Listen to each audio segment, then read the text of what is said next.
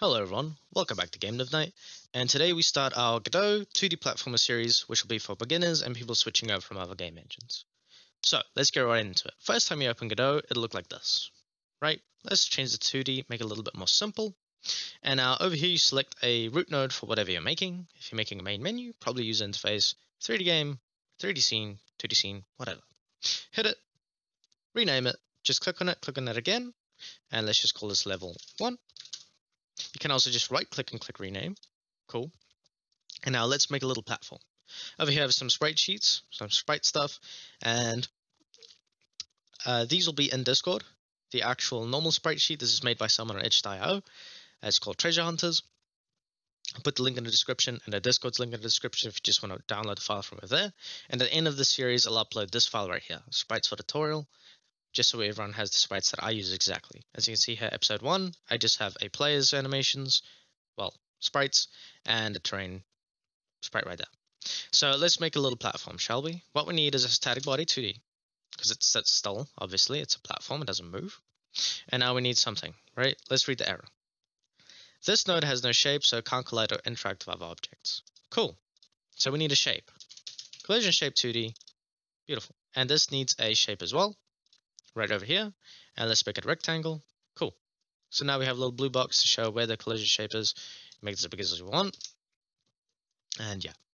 So let's now make another node on it, and let's make it sprite 2D. And we can either just use the Godot icon like this, or we can use our own stuff like so. Cool. And now let's fix this, because as you can see, we can't see our collision shape anymore because it's behind this object. So let's take the sprite 2D, put it behind, and now we can actually see the collision shape. Let's click on it and let's drag these out so they match up. Like so.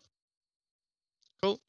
And then I have something to show you, which is if we take this sprite and we drag it out, it'll be very blurry, right? This is not right for pixel art. You want to be able to drag it out and it looks crisp, clean, right?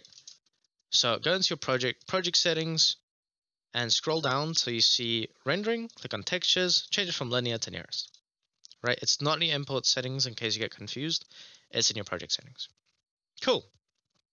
Now if we drag this out, crisp, beautiful. And now let's rename this to platform. And let's hit Control S, and this will save this level 1 scene. So let's make a new folder, call it scenes, world scenes, level 1, save, beautiful. Right now we can close this, go to scenes, and double click it to open it back up. Let's take this platform, let's move it. First thing we want to probably do is rescale this to the appropriate size, right? Because if we hit play, this platform's a little bit small, right? If we have like a bunch of these platforms, they'll still be small. So we have to rescale the resolution to the appropriate size. Right, let's do that. So you want to go into here, and now we're going to change the resolution, probably to something that still scales of 16 by 9. So that would be 860 by 540, I think, is the right resolution. See, almost made a mistake. It's 960 by 540. So this is a little bit more of a smaller screen, but it's still 16 by 9, so on a 1080p screen it'll still work. And now let's take this platform right here, and let's move it over here. Right, so you can see that fits a bit better into the camera box, which is this box over here. So that's how big the screen is. Let's hit play and see how this looks. I'd say that's a little bit more appropriate. We could zoom it in even more, but let's hit full screen and see an issue. It's at the left. So let's change how the screen scales, right? So mode, we're going to change to viewport. Now if you hit play, full screen, you can see it's a little bit better. I think this resolution's fine. We could make it a little bit more smaller if you think this is a little bit too zoomed out, but for now we'll keep it like this, might change it in future. Let's take this platform, let's make a few. Control D, move it, Control D, move it, Control D, move it. Right, there we go. Little platform, jump to the other platform. Let's make another one, why not, and put it like over there. Cool. There's a little platformer game so far. Close all of these. Right, and now we're going to make a player. So let's go level 1, add child node, and now we need a character body 2D, because this one will be able to move around.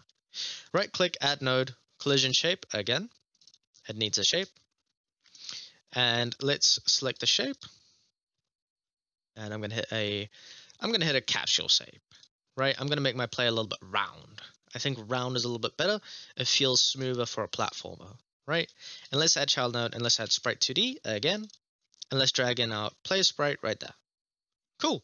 As you can see, our collision shape's almost already perfectly on it. So let's change that up a little bit. That needs to go up like that. And then let's move it up a little bit like so. Yep. Maybe make it a smidget wider. And one smidget bigger. I think that'll be good. I think that'll feel good, right? But we'll test it. We could change it anytime we want.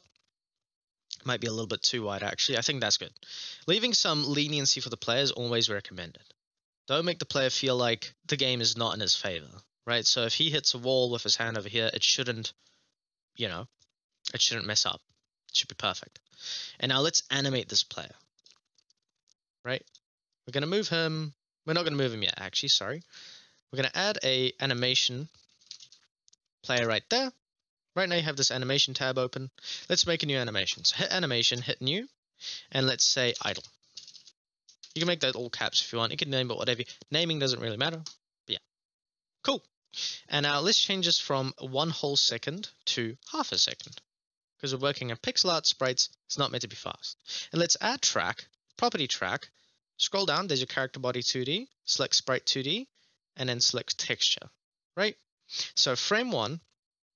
I'm going to add a key, and by default, a little bit of the default key I've selected, but just select your sprite, drag it in, and then just, again, add key, the second sprite, add key, and you get the gist. Very simple, just keep doing that till you have all your sprites done. Cool. You can animate an entire sprite sheet if you want, instead of dragging in sprites individually, but we'll get into that another time. So now if we hit play, cool, little animation, hit the little loop button over there, and now, there we go. What a beautiful little guy, right? And now let's just pause it, because we don't want to see that constantly. Let's just move that back. Let's hit output, and let's deselect the animation player, and select the character body, and yeah. So if you hit play, nothing's going to happen. He's not going to play the animation by default. You see him up there. You can barely see him, but you know that's not playing. You'll see some movement if it was playing. So let's rename the player. Let's rename him to player, and let's give him a script. Click that little button right there, or click on the player and click attach script. And now we need to make a scripts folder. Set that, hit this little up button to go all the way back out to your main folder. And let's make a new folder called scripts. Let's make a folder called player and save the player script. And you can see, oh, there's all this stuff, right? And that's because we use the template of a character body 2D. So if you hit and go into scripts, player, and we hit new script, you can see template, little tick box, no default. If it was a character body 2D, it'd have all this stuff right here. So Godot has these stuff nicely built in for you, so you don't have to do it yourself. And now you can see on our player, there's one little issue. We can't really change these values in our editor. It'd be really annoying to have to go into here every single time. So let's change that. Let's change from concert to export var and export var. Beautiful. And let's change these to lowercase, because I don't like having these big uppercase words. I think they're very frustrating to look at. But of course, name it whatever you want. Jump height. And let's Control C and just replace these little uppercase ones like so. Gorgeous. Right? And now in here, we have these variables. So let's see what happens. Let's take our player. And first, we're going to save him as his own scene. Right-click the player and click Save Branch as Scene. And you can see we have World Scenes, New Folder, Entities, right? I think that'll be good. So this is just a folder we're going to save entities into and save the player into there. And now you can see, oh, a lot of stuff is gone. That's because we're meant to edit the player in here. This is where you edit your stuff. Do not edit them in here. You can if you want, but generally you should edit them in here, right, in their actual scene. So let's move the player to this platform right over here. And let's just hit Control S and let's hit play and see what happens. Let's see what happens. Oh, he fell on the ground. Hit spacebar and he'll jump.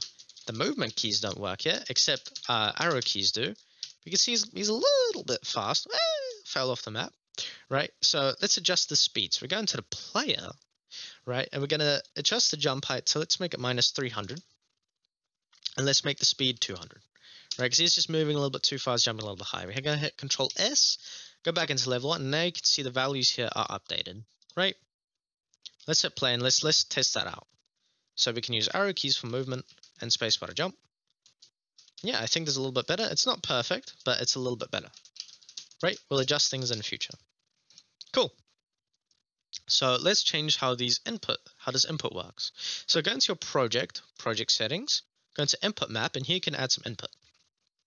Let's do left, add, right, add, down, up, and jump.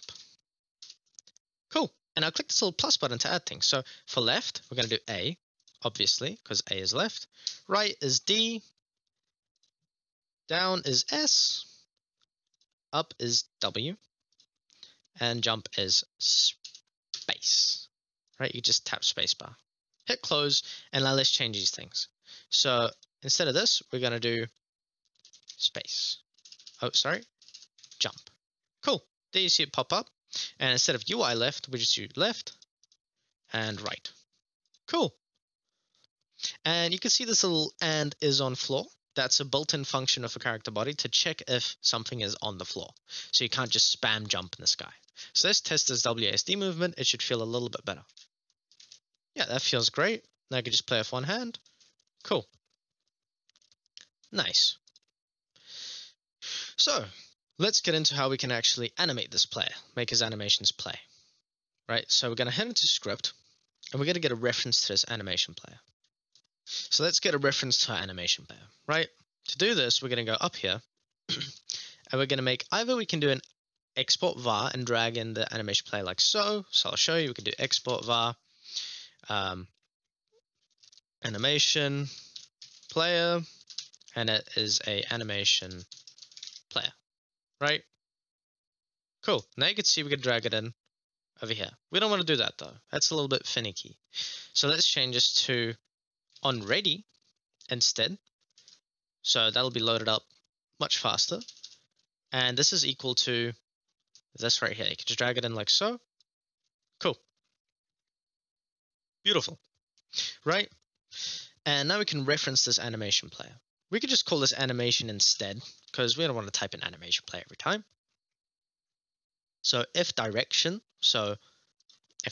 is whatever, then it'll play an animation. We'll change that to run in future. We'll make an animation called run.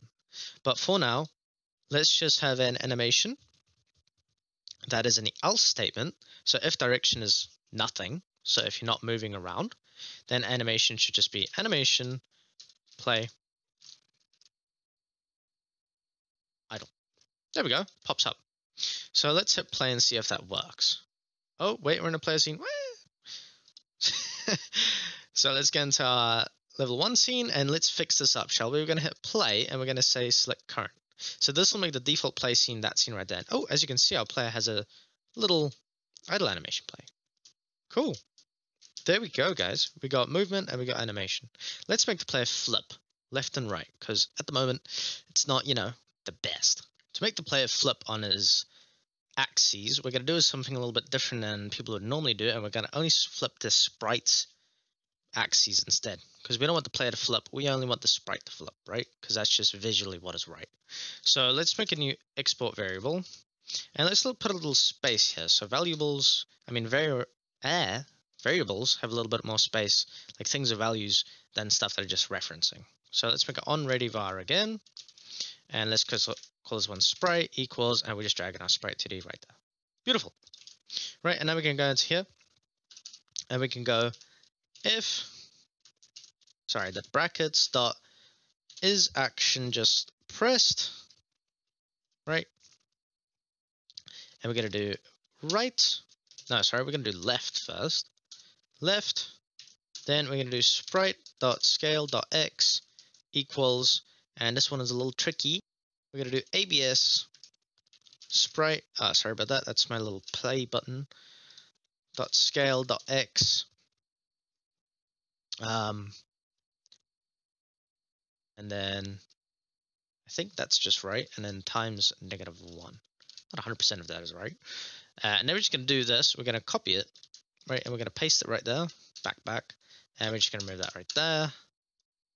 And then make this right. Oops, that doesn't work. You'd actually delete it and then click right. I think this is good. Let's hit play and see what happens. Oh, yeah. That's right. Gorgeous. Let me get rid of that right there. So there we go. Let's get rid of these comments as well. You can keep them as if you want, but I'm going to delete them. If you want to keep them, keep them. If you don't want to keep them, don't keep them. There's no need to. Let's get rid of all these comments just so it's a little easier to understand. And yeah, so there we go. Beautiful. You just made your first movement controller in 2D. So we have a little platformer, move around, and next episode we'll do the animations, and yeah, we'll just do the animations and make a little state machine to see what state we're in. So jumping, falling, attacking, all that good stuff.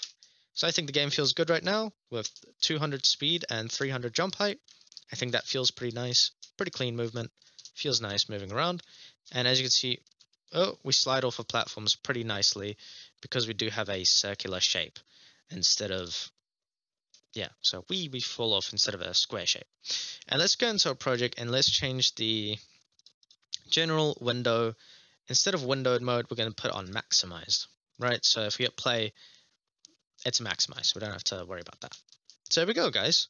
Hope you guys enjoyed. This will be a few part series, and yeah, we'll make a nice little platformer, very simple, and we'll do some cool stuff.